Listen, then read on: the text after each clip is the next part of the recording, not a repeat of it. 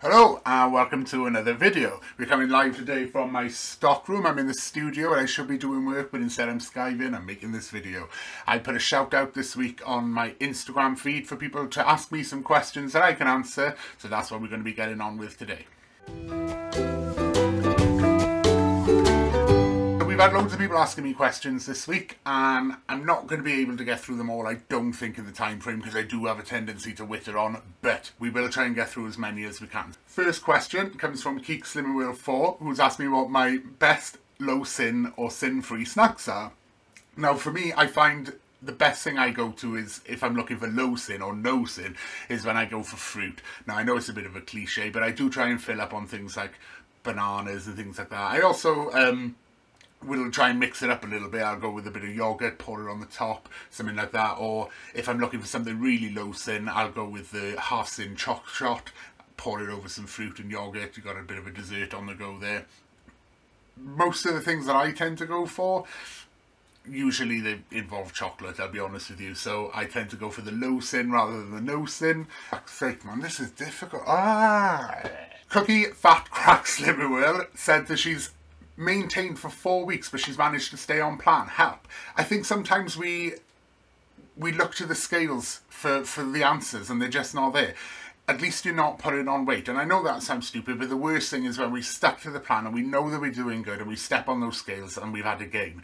At least you're maintaining. Now it could be that you've upped your exercise and you're building body weight but you're losing your fat and you're gaining your muscle. So it could be that. What I tend to advise people to do is don't just look at the scales. Don't let the numbers on those scales dictate how you're going to feel.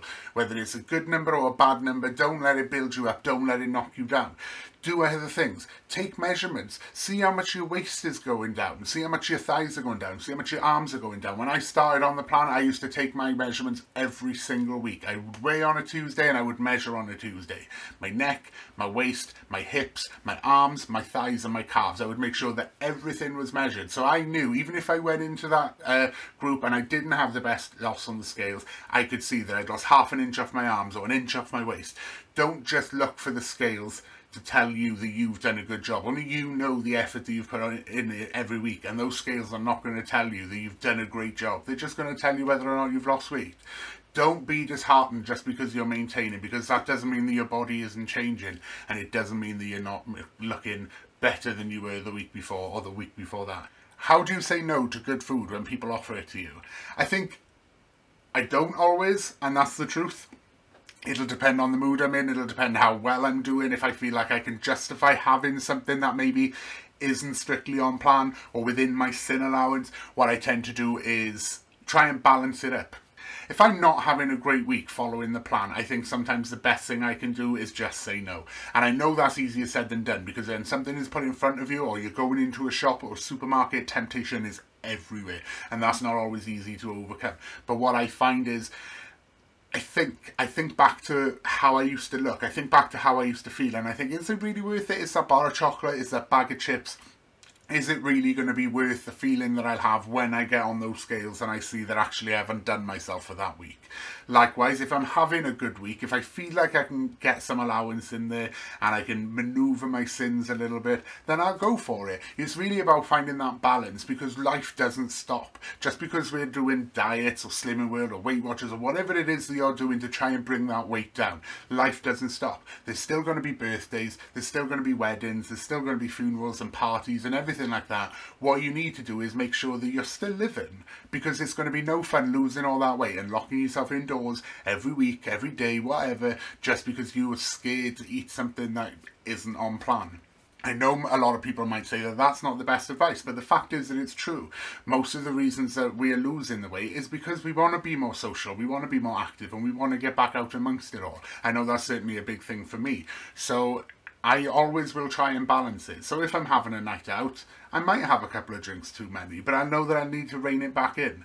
Don't be put off if somebody's offering you treats. But likewise, don't feel like you have to take them. And sometimes all you need to do is explain to people that actually, I'd prefer it if you didn't offer it to me, because I am trying to lose weight. Because some people, and I know it's not very nice, but some people do think it's funny. Oh, she's on a diet, I'll offer her a donut. And they're doing it in a playful way, and they don't mean any harm by it, but they don't realise that psychologically that can be an absolute nightmare for us. I'm new to Slimming World this week. What's your advice? The best thing I can advise you is to stick to that plan. Now, I know that probably sounds like the easiest bit of advice to give, but it's so true. I found that when I first started Slimming World, I thought, I'm not going to get on with this for two reasons. One, I don't like feeling restricted, and two, they were telling me to go away and eat potatoes and pasta and bread and all the things that I'd ingrained in myself that I shouldn't be eating. But it works. It absolutely works. So follow that plan to the T. It's not restrictive. It's only as restrictive as you make it. And a lot of diets will go out there and you're not allowed to have full meals or you're not allowed to eat certain things.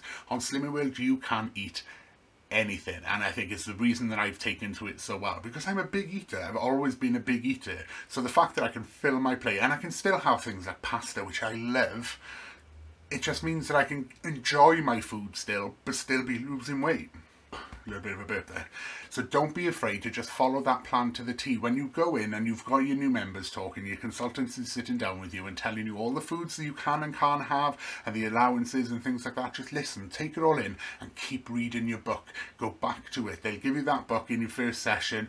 Keep reading it, keep looking through it, keep making sure that you know the ins and outs of it, but also take that forward with you. I know that I've become a little bit complacent over time because I've been doing it for 18 months now, and I know that I will ignore the book because I think that I know it all, and I don't know it all, and sometimes a good refresher is all you really need to get back into the swing of it. Just get in there, head on. I thought when I first started Slimming World, this is never going to work for me.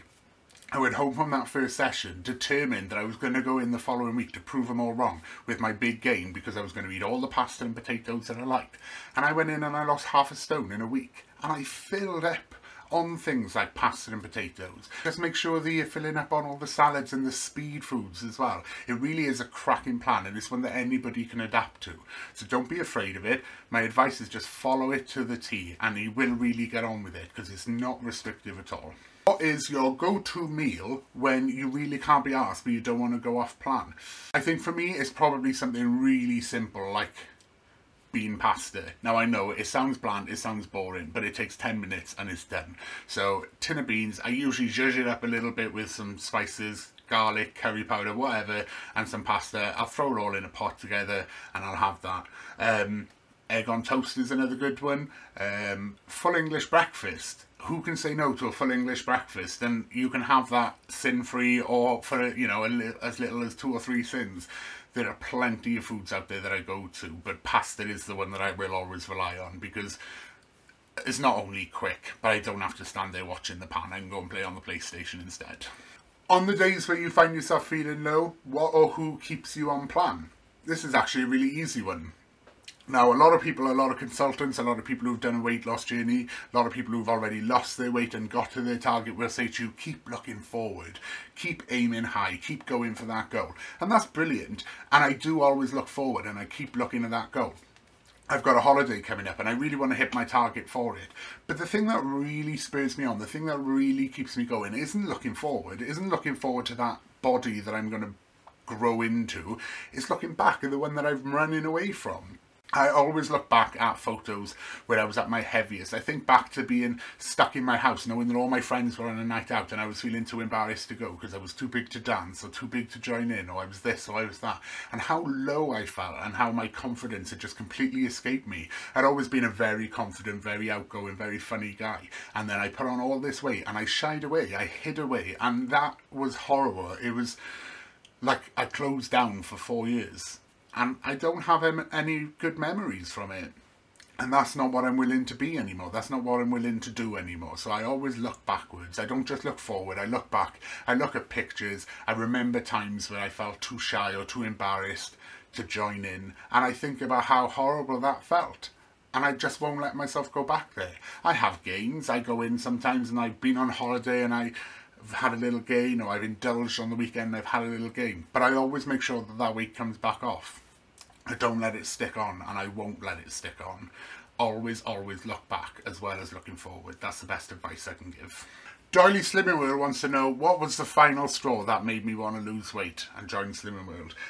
That's a really easy one, actually. It's a really easy one. Now, I knew that over the past 3 or 4 years I'd started really gaining weight. I'd never been big, never been that big, but I was ignorant to it. I knew that I was putting on a little bit of weight, but I kept telling myself, it's not so bad, I'm not that big, it doesn't matter, I can carry it off, blah, blah, blah, all the excuses. And then in 2015, I threw a charity ball to raise money for people who were suffering from cancer. And doing that ball, I had to go out and obviously, as the host, get myself a tux, get suited up, look really good. And when I went for the fit-in for my tuxedo, I got so down about not being able to just pull things off the shelf and try them on. I had to be measured, I had to order things in, and it really got me down. And in the end, I went to that ball wearing a black shirt and black trousers and a black tie and black shoes, and I just wore black. And I wanted to hide away. There was no tux, there was no suit. I just wanted to hide away and be as black and bland as I possibly could. So when the lights went off in the ball, nobody would know who I was or where I was. That made me really miserable. It made me really sad that I'd put in months worth of effort and I'd thrown this big event. I mean, there were press there, we'd sold hundreds of tickets, it was a huge event, and I just wanted to shy away and I couldn't feel myself enjoying it. Probably about 2 or 3 months later, somebody showed me some pictures from the ball, and I managed to be caught in 1 or 2 of them. I was huge. I didn't realise just how big I'd got, and it's sort of hard to actually talk about. It was a really horrible time. It was a horrible realisation, and I think we all have that as well, especially with photos. In these days when everyone's taking photos on their phone and they're uploading them to Facebook, and we see them and we're mortified. And somebody showed me this photo of me, and it upset me. It upset me a lot. And I was talking with a friend of mine, and she said, well, why don't we go to Slimming World? Because she'd been previously, and I never had. To be honest, I was a little bit apprehensive.